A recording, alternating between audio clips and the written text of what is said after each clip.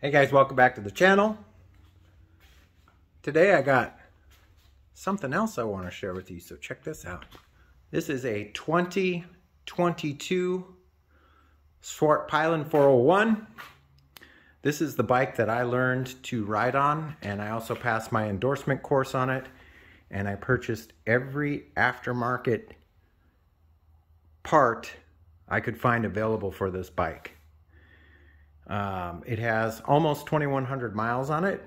It is in impeccable condition. As you can see, if you're new to the channel, I have playlists that I've created for all of my builds, this being one of them. You can go back and check out the playlist for this bike. If you're regular to the channel, you'll know that I am very meticulous about my work and maintenance, and I have kept up on the maintenance on this bike, and it's been a great little bike.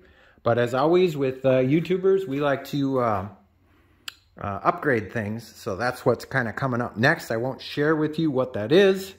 It's going to be dependent on the sale of this bike and the RC390, and then we're going to create another build series with a different bike. So I'm going to go over as quickly as I can and as much as I can remember all of the modifications that I have done to this bike. I guess we'll start up here. We do have a TomTom navigation mount. Now this can be changed out to any navigation mount that you want to use.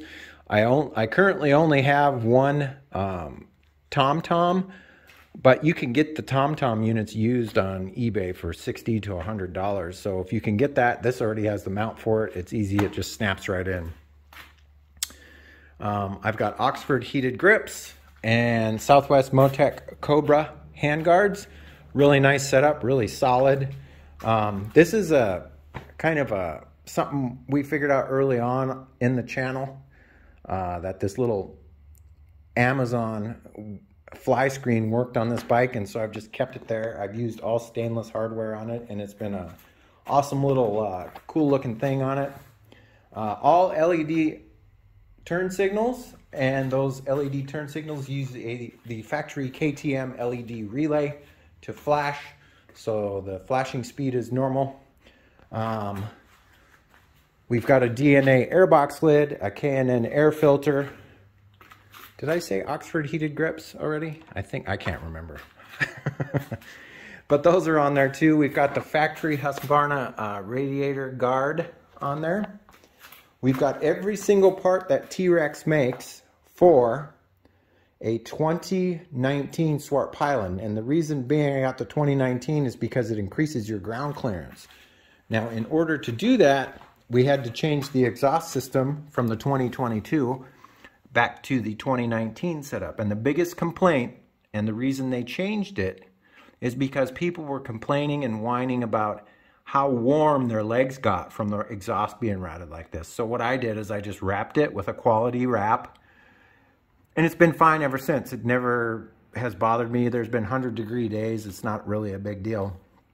But anyway, we've got the T-Rex sliders. We've got T-Rex engine and clutch guard. We've got a T-Rex skid plate. And then we've got some just generic bobbins on the back for lifting the bike up for service. We also have the DZell pannier racks and tail rack. Really nice setup. Aluminum and stainless, high quality. And I think that's probably everything I can remember from this bike. Now, who's that?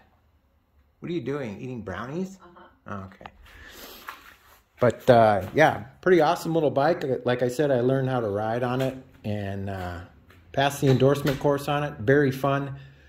This one rips compared to the stock. If you're going to get a Svartpilen, you're going to buy these parts anyway. There is a Fuel X auto tuner on it. I think I forgot to mention that. And of course, we've got the exhaust slider and the fork slider, and we've got a Kobra header that goes into the OEM resonator and then out to a Werkes exhaust. Those Werkes exhausts are like the most expensive slip-ons you can get, and I don't know why, but they just are. Yeah, actually, no, there is no Kobra header on this one. This is the factory replacement. So, yeah. But I think that's probably everything I can remember right offhand. I will leave a list in the description of all of the mods if I can remember to. This bike has a clean and clear title. It's also still under factory warranty for another year. Yeah, because it'd be June. So June of 2024, the warranty would be up. But this has tags good till 26, June of 2026. And it's also coming with a factory oil change kit with 4 bottles of the Husqvarna oil and the actual KTM / Husqvarna service kit. So all of that comes with it. All of the OEM parts come with it as well. Yeah, my asking price for this bike is $62.50. That's the price you'll pay. There's over $3,000 in modifications done to this bike, so I think it's worth it. If you don't, then this is probably not the bike for you. You can go buy a new one for $6,500 right now at any dealership. They say $5,700 on the website, and then you're going to pay about an extra $1,000 to get it out the door because they upcharge you for the freight and assembly and all that stuff. Anyhow, 2,100 miles, $62.50. I am in Scappoose, Oregon, 1 block from Highway 30 for easy access and pickup.